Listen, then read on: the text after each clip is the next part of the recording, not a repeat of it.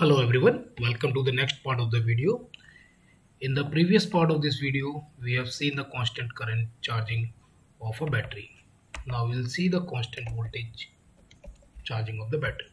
Now in order to see the response of the battery terminal voltage faster, we need to reduce the capacity of the battery, and we have reduced it to 2 ampere hour. Alright, and let's see, before doing any more changes in this, let's see how much is the voltage across the terminal of the battery.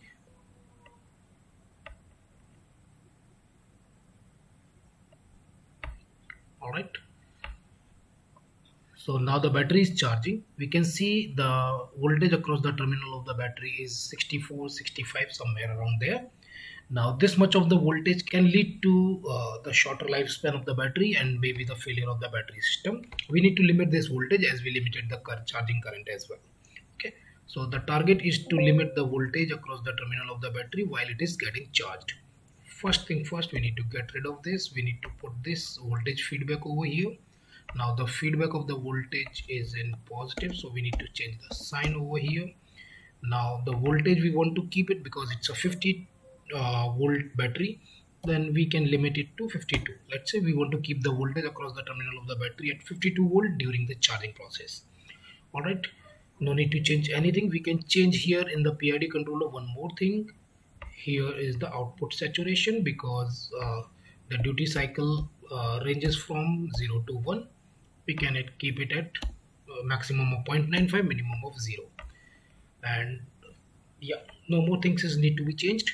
Now let's see, this is the charging process. Let's see the voltage across the terminal of the battery. Earlier it was 65. Let's see now how much it is while charging.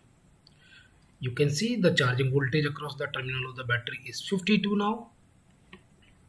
Alright, so you can see, in order to limit this value at 52, you can see here the battery is sometimes it is charging, sometimes it is discharging. You can see this, if the value of the gate here, it is switching on and switching off. Alright, I think there is one more thing I wanted to show you. When you keep the nominal voltage at 50, if you go into the discharge, you can see the fully charged voltage is 58. So I think we should keep it at around 60 for the charging. Now let's see. Yeah, you can see the battery is getting charged at around 60 volt.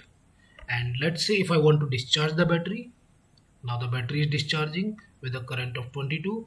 You can see the voltage is rapidly going down. Again, I'm going to charge the battery. The voltage is limited, should be limited to 60. We'll wait for some time and we'll see if the voltage is coming back to, if the charging voltage is coming back to the set point.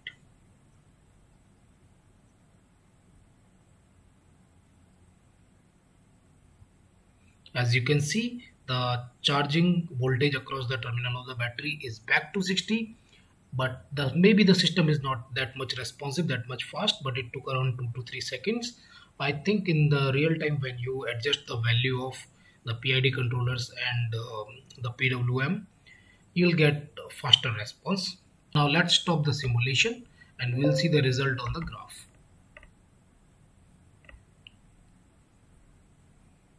First, the charging and discharging pattern. Here the battery is getting charged, discharge, again charging. Initially, while the battery was getting charged, the current was in negative, and you can see the voltage was getting around 60 volts kept our set point. So it is trying to follow the set point while charging.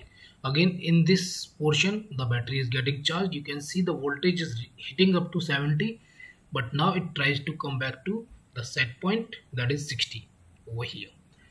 Alright, so that's it for this video. In the next video, I'm going to explain you how you can combine these two, constant current and constant voltage charging for the battery. Thanks a lot for watching the video. Please do subscribe my channel. Stay tuned for more videos.